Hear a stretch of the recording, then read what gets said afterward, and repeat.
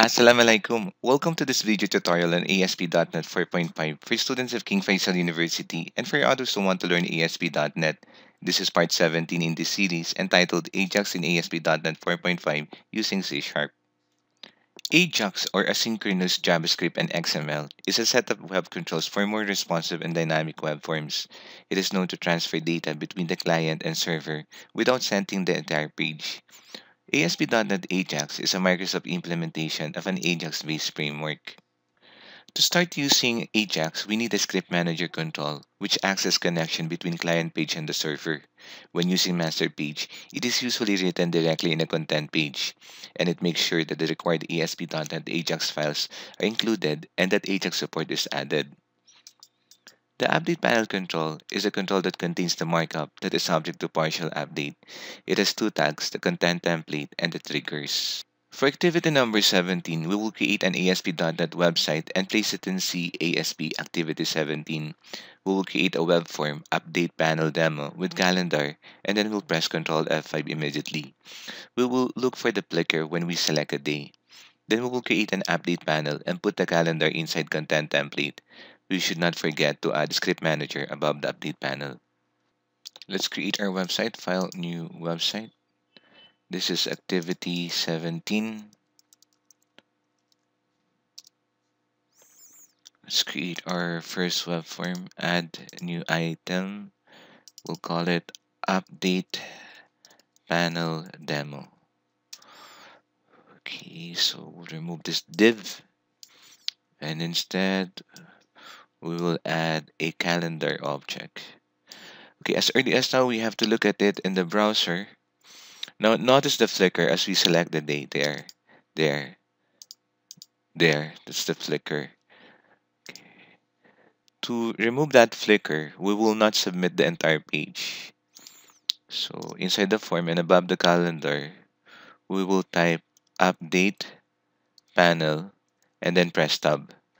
Notice that Visual Studio automatically inserted the code for the update panel and the content template. So inside the content template, we're going to put this calendar object. So cut it and paste it. Okay, next thing is we must not forget to include the script manager, which is inside the Ajax extension. The script manager. So let's just drag it above the update panel. Okay. Now let's try to look at it in the browser.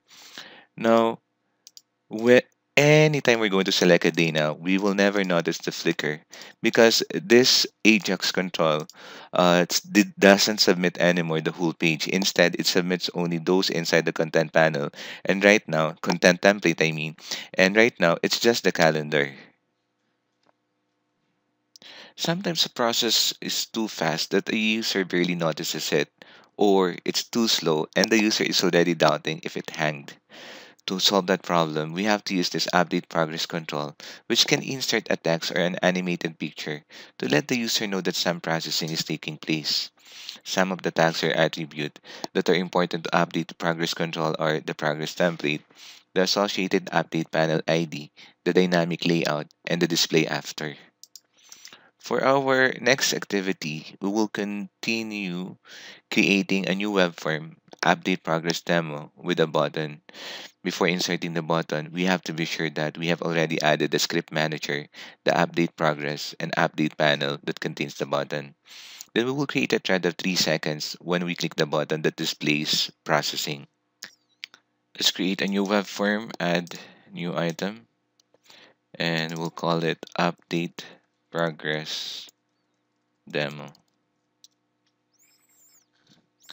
So inside the form, we must not forget to include the script manager. And then below it, let's type update progress and then press tab. Okay, like update panel, Visual Studio automatically gave us the script for update progress and progress template inside it. So next is inside the progress template, we're going to add the words processing. Dot dot dot. Then we will type below it update panel and then press tab. And inside the content template, we're going to include a button object. Let's go to the design view and double click this button. What we're going to do is to simply delay it for 3 seconds and show this word processing. So we'll make use of threading, the method sleep for 3 seconds, which is equivalent to 3000. Okay, let's look at it in the browser. Control F5. As we click the button, we'll see the word processing for 3 seconds and then kalas. For our next activity, we'll make use of timer control, which can be used with UpdatePanel to regularly update or post back. So we will create this timer demo web form with a label. Before inserting the button, we'll make sure to add the ScriptManager, the timer with an interval of 3000, and UpdatePanel that contains the label. Then we will create a trigger that posts back today's date and time in label every 3 seconds. Okay, so let's create our timer demo. Right click, add a new item, timer demo. First, we will add the ScriptManager there. And under it is the timer, correct? Inside the timer, we will set the interval to 3000, which is equivalent to 3 seconds. And then under the timer, we'll put the update panel. So just update panel 10 tab. Okay, inside the content template, we will include the label. This is where we will put the time inside the label. Now, after the content template, we have to declare the trigger tab, so that we will know when will the label change its value.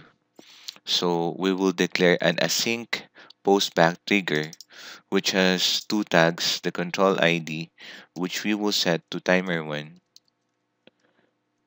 and the event name, which is a type of tick for the time, when the timer ticks.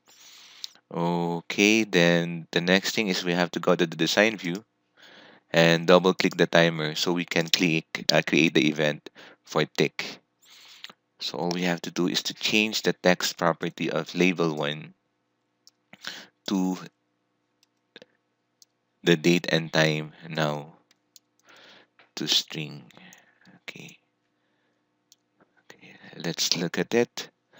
So in the browser, after 3 seconds, there.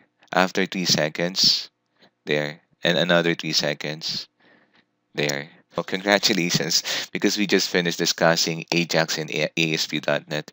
Thank you for taking the time to watch this video. Mas salama.